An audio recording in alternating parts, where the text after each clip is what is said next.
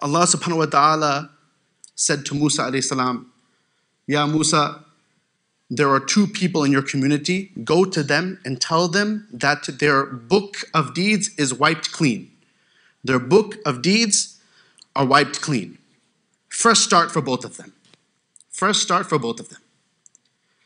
And Musa alayhi salam, the people that Allah subhanahu wa ta'ala was telling Musa alayhi salam to go to, was two individuals. One of them, again, was one of the best of the community, an abid, a worshipper of Allah subhanahu wa ta'ala. And the second person was someone who was a sinner, a known sinner. And Musa alayhi salam was informed to go to these two people and to tell them that their book of deeds is clean and they have a fresh start. So Musa alayhi salam goes to the sinner and he gives him this news that your book of deeds is now wiped clean, you have a fresh start. And the sinner was very happy. And so Musa alayhi salam asked the sinner, what is going on here? Did something unique happen today that is making Allah subhanahu wa ta'ala tell you this, is making Allah subhanahu wa ta'ala have me tell you this news? What is unique that happened today? And the sinner said, you know, I saw the other individual that you gave this news to. I saw him on the street, and he's a worshipper of Allah subhanahu wa ta'ala, and I'm a sinner. And I said, you know what? Let me go to this man and just be in his company.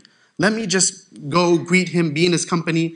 Maybe some of his good state will transfer over to me. Al-halu yasri. It's a concept in our deen that the state of someone transfers to you when you're in their presence. It's a Western concept as well, that you are the sum of the 5 people you keep company with. It's this concept. So he wanted to be around this person so that maybe some of his good habits would come on to him. So he approached this good person. The sinner approached the good person, wanting to be in his company. Not doing anything, not telling the good person to come to sin, trying to sell him alcohol or something. No, just wanting to be in his presence. And the good worshipper said to this man, get away from me. I don't want to be seen with you. Go somewhere else. Bother someone else. Don't engage with me. And because this happened, Allah subhanahu wa ta'ala set both of these people's deeds fresh start. Fresh start. The worshipper is a representative of Allah subhanahu wa ta'ala on this earth, and he broke another human being's heart. And because he did this, Allah subhanahu wa ta'ala informed Musa alayhi salam to set both of their deeds clean.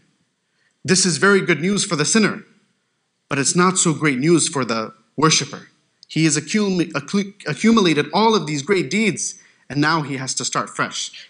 Alhamdulillah, the story has a beautiful ending, in that both of these people became good companions and became good friends. With this new fresh start, they engaged and embarked on this journey of getting close to Allah subhanahu wa ta'ala together, and they were always seen together worshipping Allah subhanahu wa ta'ala. Alhamdulillah, it's a beautiful ending.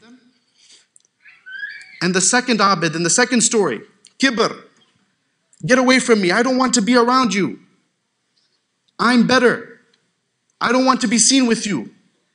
It's this disease of arrogance in both of these people. Although they were good and amazing and worshipping Allah subhanahu wa ta'ala, they had this disease of kibr in their hearts. And it's a very dangerous disease. أقول قولي هذا واستغفر الله.